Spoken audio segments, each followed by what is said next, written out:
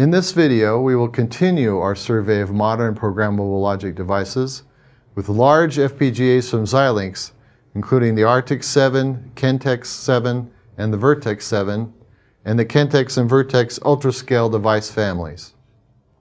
We will again use the programmable logic device selection criteria we established earlier to evaluate these devices. To reiterate, there are 11 criteria. Size or logic density, which is the amount of logic in system gates, LEs, slices, or ALMs. Cost per logic gate. Speed, or the maximum clock frequency. Power consumption, both static and dynamic. Reprogrammability, or the configuration memory type. Cost per I/O, or I/O density.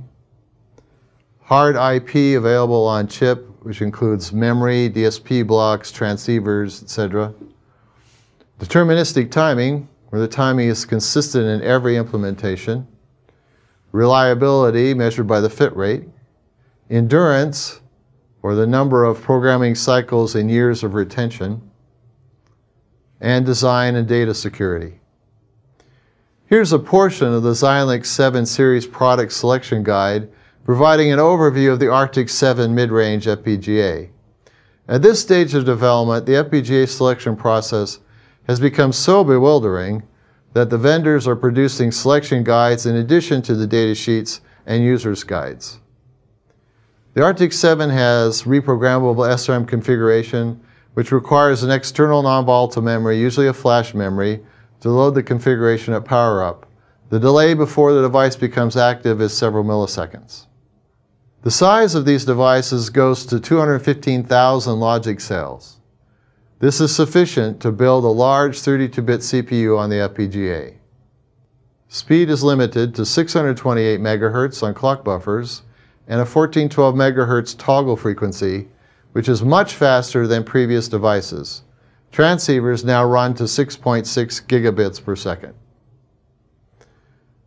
Maximum static power draw is between 48 and 328 milliamps at 1 volt, depending on part size. Dynamic power is not specified. Power estimation tools are used to determine this now. This device has up to 500 I/O pins, a 400-to-1 ratio of logic cells to I/O. There are 36 supported I/O standards. Hard IP blocks have been added, including RAM blocks, clock management tiles, the phase lock loops, DSP slices, PCIe transceivers, and even an analog to digital converter. There's also a DDR3 interface that runs at 1066 megabits per second. Here's a portion of the Xilinx 7 series product selection guide providing an overview of the Kentex 7 large FPGA. The Kentex 7 has reprogrammable SRAM configuration, which requires an external non-volatile memory to load the configuration at power-up. The size of these devices goes to 477,000 logic cells, twice as large as the Arctic 7. The speed is limited to 741 MHz on clock buffers and an 1818 MHz toggle frequency, which is much faster than previous devices. Transceivers now run to 12.5 gigabits per second. The maximum static power draw is between 201 and 1080 milliamps at 1 volt, depending on the part size. Dynamic power is not specified. Power estimation tools are used to determine this now. This device has up to 500 I/O pins, almost a 1,000-to-1 ratio of logic cells to I/O. There are 36 supported I/O standards. Hard IP blocks are the same as the Arctic 7, including RAM blocks, clock management tiles, the phase lock loops, DSP slices, PCIe transceivers, and an analog to digital converter. There's also a DDR3 interface that runs at 1866 megabits per second. Here's a portion of the Xilinx 7 series product selection guide providing an overview of the Vertex 7 large FPGA. The Vertex 7 has reprogrammable SRAM configuration, which requires an external non-volatile memory to load the configuration at power-up. The size of these devices goes to almost 2 million logic cells, 4 times as large as the Kentex 7. Speed is limited to 741 megahertz on clock buffers and an 1818 megahertz toggle frequency, which is much faster than previous devices. Transceivers now run to 28.05 gigabits per second. Maximum static power draw is between 1012 and 3756 milliamps at 1 volt depending on part size. Dynamic power is not specified. Power estimation tools are used to determine this now. These devices consume up to a range of 100 watts, so heat sinks are often necessary. This device has up to 1100 I/O pins, almost a 2000 to 1 ratio of logic cells to I/O. There are 36 supported I/O standards. Hard IP blocks are the same as Arctic 7, including RAM blocks, clock management tiles with phase lock loops, DSP slices, PCIe transceivers, and an analog to digital converter. There's also a DDR3 interface that runs at 1866 megabits per second. Here's a simplified diagram of the Series 7 slice, which is the same as the slice in the Spartan 6. It's not a big surprise that it is the same, given the time and effort that designers have put into optimizing the logic cell. Once they find something that works, they tend to repeat it. It is based on 4 6-input LUTs and 8 flip-flops. It can create 1 single bit full adder per LUT, and each LUT can become a 32-bit shift register. Here's a portion of the Xilinx UltraScale product selection guide providing an overview of the Kentex UltraScale large FPGA. The Kentex UltraScale has a reprogrammable SRAM configuration which requires an external non-volatile memory to load the configuration at power-up. The size of these devices goes to 1.4 million logic cells. Speed is limited to 850 megahertz on clock buffers, which is faster than previous devices. Transceivers run up to 16.3 gigabits per second.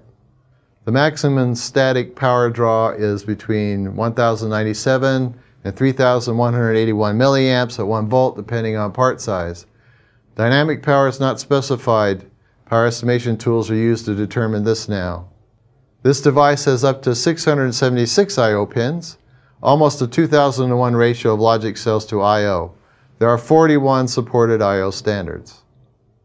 Hard IP blocks are the same as the 7 series, with the notable addition of the 100 gigabit Ethernet interface. There's also a DDR4 interface that runs at 2400 megabits per second. Everything is bigger and faster in UltraScale.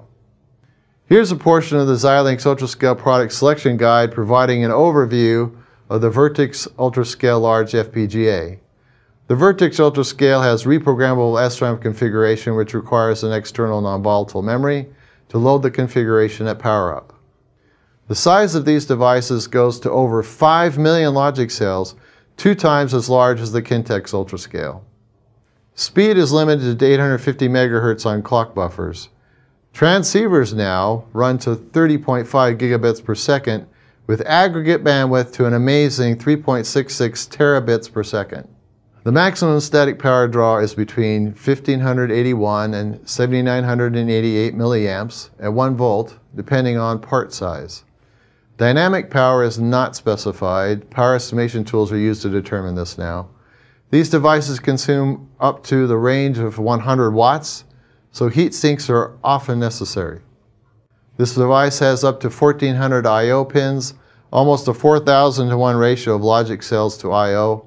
There are 36 supported I/O standards. Hard IP blocks are the same as the 7 series with the notable addition of the 100 gigabit Ethernet interface. Block RAM now totals to 132 megabits. There's also a DDR4 interface that runs at 2400 megabits per second. This is a picture of the logic cell in the UltraScale FPGA family. It is very similar to the Series 7 logic cell with a 6-input LUT and 2 flip-flops with intervening carry logic. However, there are 8 of these cells in a single logic slice instead of 4 as there was in the Series 7. When used as distributed RAM, these LUTs are more capable, providing up to 64 bits of RAM per LUT, up to 512 bits per slice. In a Type M slice, the LUTs can also provide 32 bits of shift register each. You can find up-to-date information about all Xilinx FPGAs at www.xilinx.com/products/silicon-devices/FPGA. Recall the 4-bit comparator.